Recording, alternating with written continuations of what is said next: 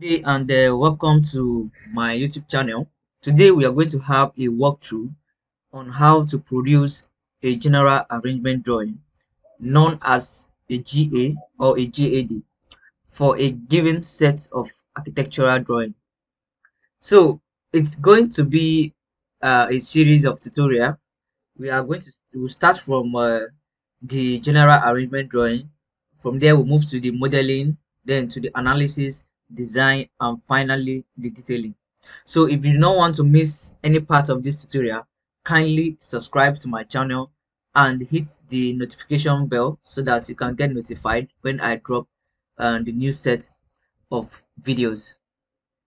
I have this piece of architectural drawing that was sent by a client for me to produce a complete structural drawing.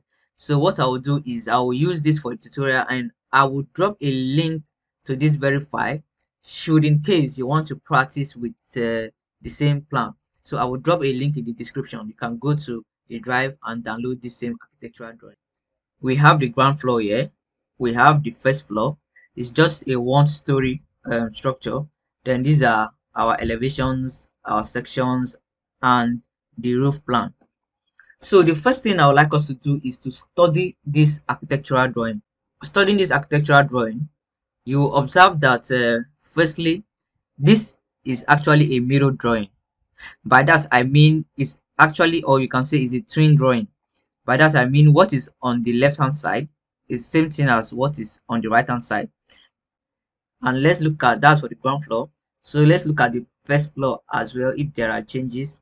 If you look at the first floor, you also observe that is a twin drawing. What is here is same thing that is replicated here. That aside, let's so that is to tell us that if we make a general arrangement for this left hand side, we can as well copy that to the right hand side, which makes our job easier. So now let's look at the elevations. If you look at these elevations, right, you observe that there is a cantilever at this point. This is to tell us that there is an increment in size when we move from the ground floor to the first floor, and the cantilever is a width or length of 600, whichever the case may be, which is same thing as this other view. Then let's take a look at this view. We don't have any cantilever at this view. Same thing, it has same dimension from ground floor to the first floor. So with that understanding, let's begin to create our general arrangement drawing. The first thing I would like to do is to create a copy of this architectural drawing by using the copy command. I'll copy this upward. Now why I'm copying it, so that I will always make reference to the original drawing, which are these two, and I will not, and by that I will not be able to tamper with the dimensions. So I want to see the wall lines in these drawings only. Now this will help me to ascertain where I'm to impute my columns and the positions where I'm going to run my beams. By that I will have to take out all the dimensions on this drawing. Now let's not forget that in case there is a mistake, we have our original drawing over here, so we can always make reference to this. I will proceed to removing all the dimensions on this drawing. So I will use a tool called the quick select tool. Let me select on this drawing first of all and come down to home. If I look at the layer right here, you agree with me that these dimensions are on layer dim 2. So I will select both drawings, right click on my mouse, come to the quick select tool, then I'll look for the layer called dim 2. I'll select layer dim 2 and click OK. So you observe that all the dimensions or um, all the parameters on layer dim 2 has been selected. So I will launch my erase command and now have successfully taken out all the dimensions on this drawing. Like I said earlier, we always have our dimensions over here to make reference to. So the next thing to clean up this drawing is I will also love to remove the text on this drawing, and these texts are on the text with a Z layer. So I will select both drawings, use the quick select tool, come down to the text layer with a Z, which is this, and hit the erase button. My drawing is still not very clear as I want them to be, so I would also love to take out these windows and the doors using the same command. So let me select, let me look this on Windows.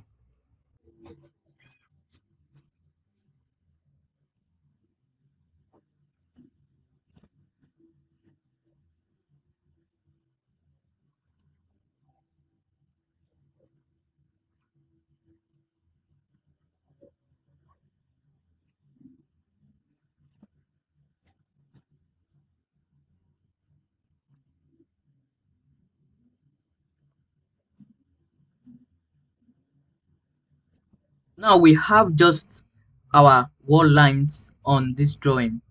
Now if you observe, I did not touch the grid lines. These are what we call the grid lines. I didn't touch these grid lines. Reason being that I want to use these same grid lines on my structural drawing, so they can always relate the architectural drawing to the set of structural drawings. Let grid 1 on the structural drawing be the same as the grid 1 on the architectural drawing. So let me take out these section lines.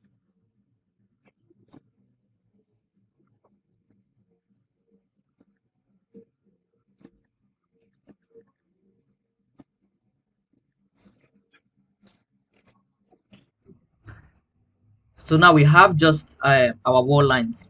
So next thing I would like to do is to ascertain the positions where I will insert my columns to carry this structure. Now I have some rules I like to follow when I'm making drawings like this.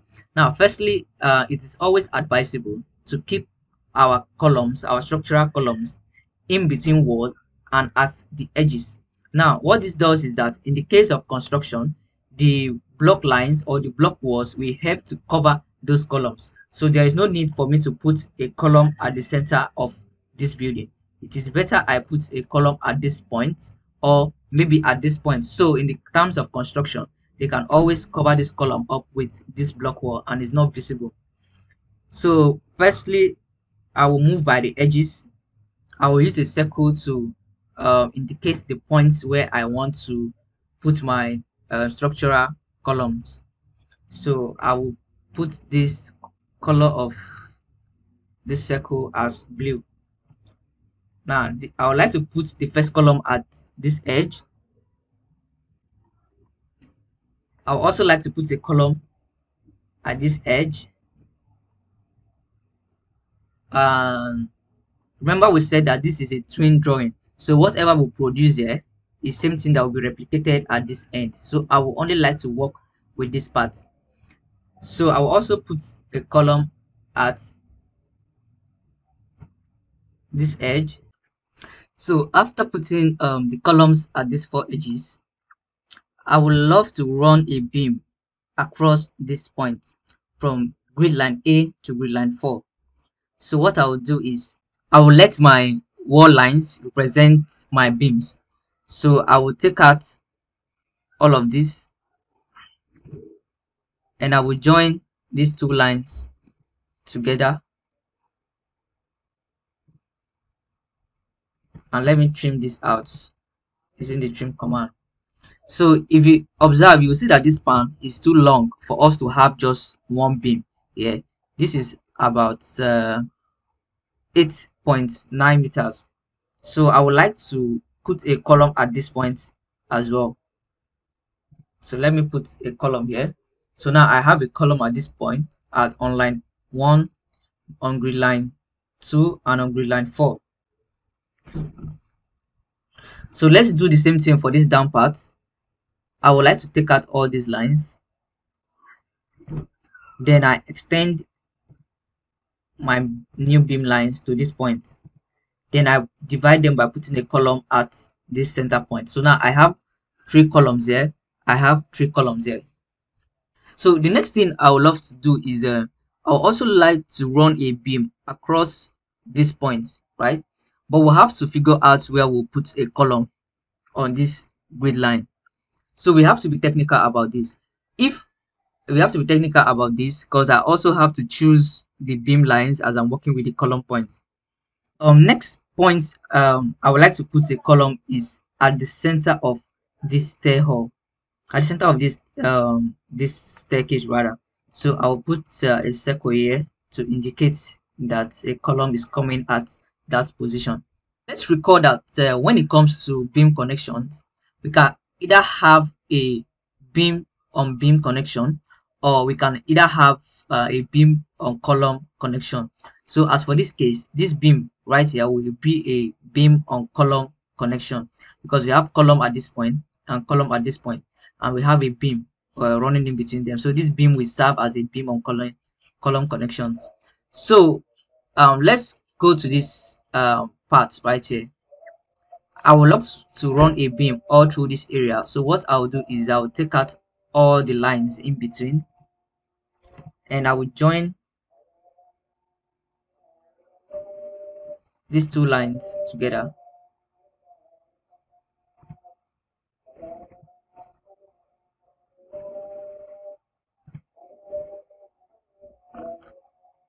So the next position is I would love to put a column at this point, so I can run a beam straight through and this point as well. So can run this beam straight from this point to this edge. So I will take out this, I'll take out this as well, then I will extend this to this point. So I have a panel here and I have another panel here. This part, I will now have a beam on beam connection at this edge, while on this edge is going to be a beam on the column connection. I can choose to consider this place as one panel. I can also choose to consider this place as another panel. But for us not to have a long spanning beams, I would still love to divide this place up. So what I will do is I will put a column at this point. Then let me take this out, then extend my column to here. So now I have a panel here, I have another panel here, and let me join both lines together. And the last point I would like to put a column is at this very point here. So I would love to leave this at this number of panels. I have panel 1, panel 2, panel 3, panel 4, and panel 5. So let me take out the lines that I don't need.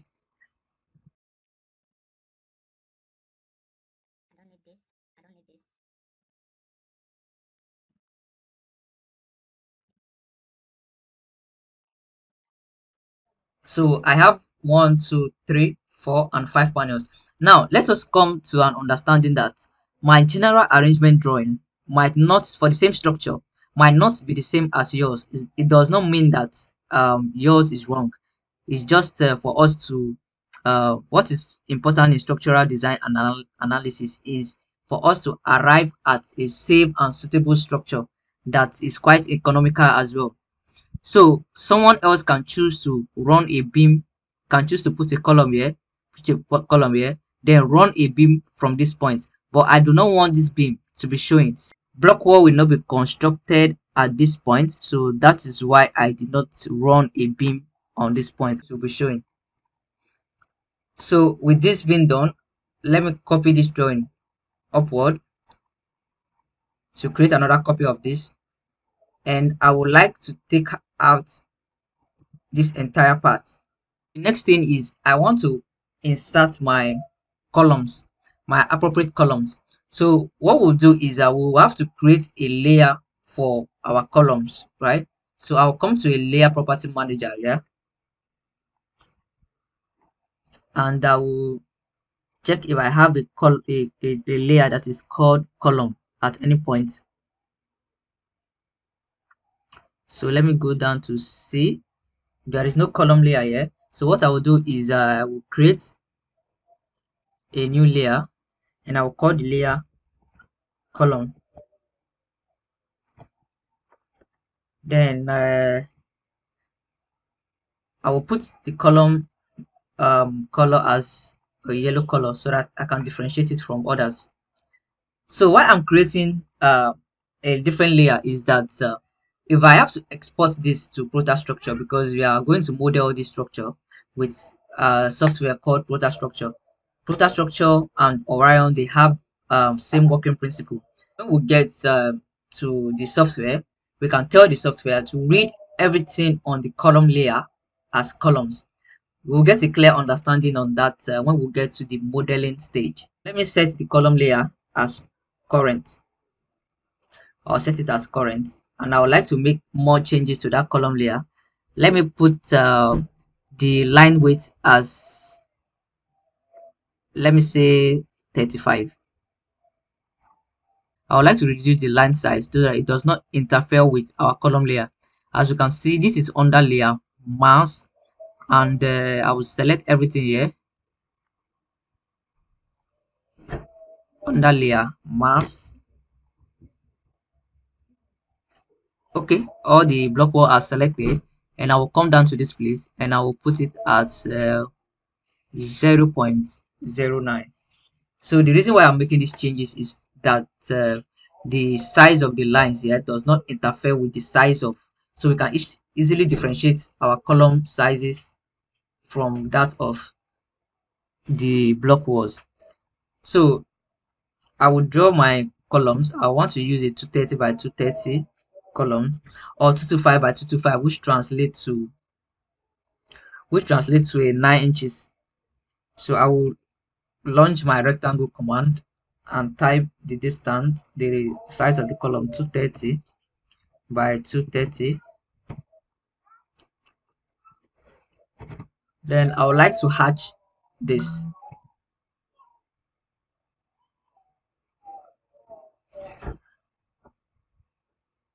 Let me put this on layer 0. So let me copy this column that I've created to the appropriate position which we have selected earlier.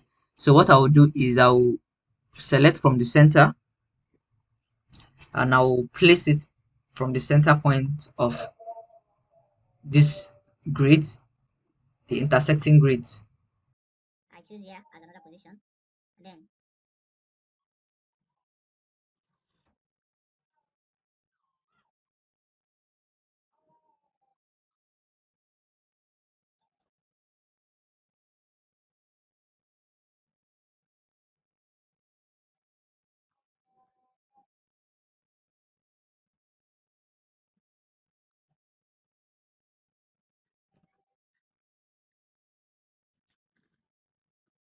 So with this being done, right, next thing I would love to do is I would love to take out the circles which I used earlier to indicate my column point. So what I will do here, I will go to quick select. This time I don't need to use the layer. I can use a different tool. Instead of using layer, I will come to color and I will select blue. So every blue items on the selected area will be highlighted. Now I can hit my erase and remove all the circles on the selected area. So what I would like to do right now is mirror this drawing to this very point. So I will select all this and I will use the mirror tool. I'll mirror from the midpoint of these two lines.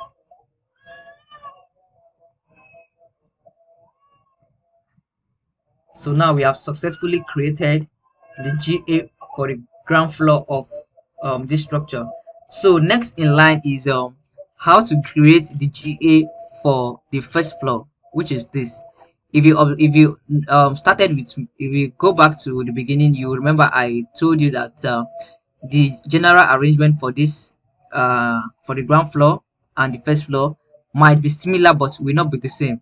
Reason being that there is a cantilever at this point, so that will reflect on our general arrangement for the first floor. So after the first floor, we'll move to the general arrangement of the roof floor.